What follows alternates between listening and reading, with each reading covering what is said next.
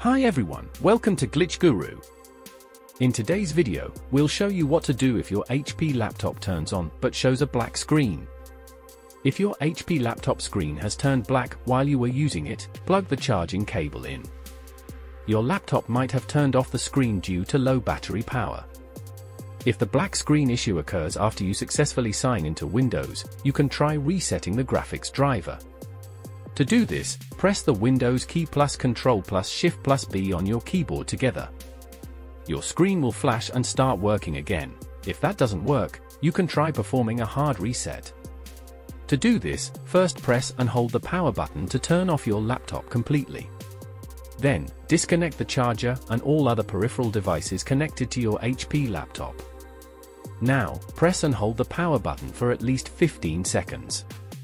This will drain all the excessive power. After this, reconnect the charging cable to your laptop and press the power button to turn it back on.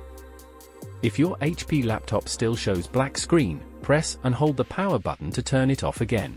Now, press and hold the Windows key and the B key simultaneously. While holding these keys, press and release the power button. Your laptop should now enter BIOS recovery mode. Wait for it to do its thing and it should turn on normally after that. If you have any questions, feel free to ask in the comments below. And don't forget to subscribe.